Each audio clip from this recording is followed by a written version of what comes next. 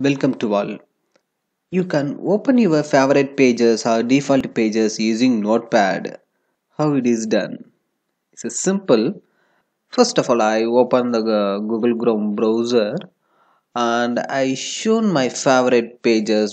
First one is CNN.com and second one is AndroidHeadlines.com and third one is BusinessInsider.in.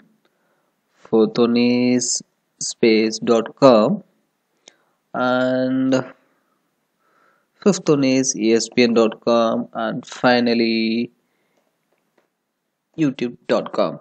These six websites are favorite website.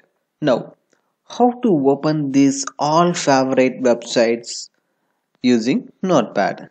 It's pretty simple. Go to start and type it Notepad and click OK.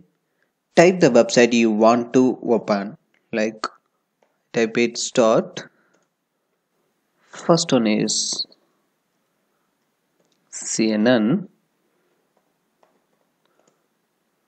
start and second my favorite page like I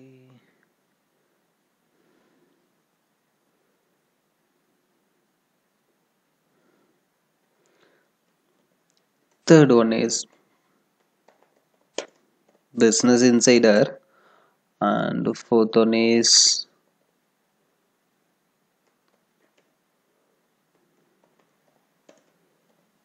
space.com and fifth one is esbn.in and finally youtube.com. Type as many website and click save as and name it as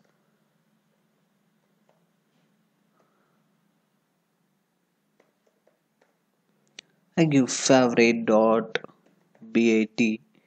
You can give any name instead of favorite, but make sure that it's end with .bat extension. What is .bat? BAT is a bash file. It's a kind of script file. It's device, virus, and Microsoft Windows. It consists of a series of commands to be executed by the command line interpreter stored in a plain text file. And I save it. Close this notepad and close my browser. Now double click the favorite.bat file to open the website we have typed inside the file. Yes, I got my CNN pages, YouTube, Business Insider, ESPN, and Space, and Android headlines. Even you can crash the browser by doing the same, but make sure of what you are going to do before proceeding. I open this file and added some more lines. Added loop.